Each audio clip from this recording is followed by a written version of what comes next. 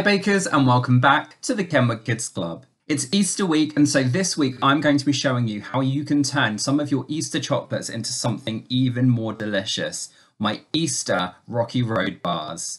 Begin by greasing and lining a 20cm square cake tin. I'm just using some butter and some non-stick baking paper, and to make it easier to get that paper into an awkwardly shaped tin, you can screw it up first.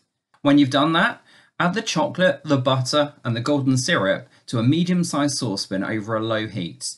Stir it regularly until it's really melted and smooth.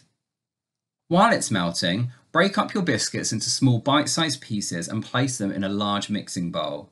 Add your M&Ms, your mini eggs and marshmallows, or any other fillings that you're using, and then just mix them loosely by hand to combine. Once your chocolate is nice and smooth, pour it over the biscuit mixture and mix it thoroughly until everything has an even coating of the chocolate. Transfer that into the cake tin and then use a spoon to make sure it's nice and level.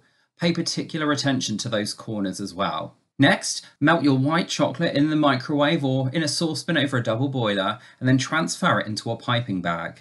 Drizzle that loosely over the top of your whole rocky road and then sprinkle over any decorations that you're using. I used some more M&Ms, some more mini eggs, some more marshmallows and some Easter sprinkles that I had too. What you're going to want to do once you finish that is pop it in the fridge to chill completely.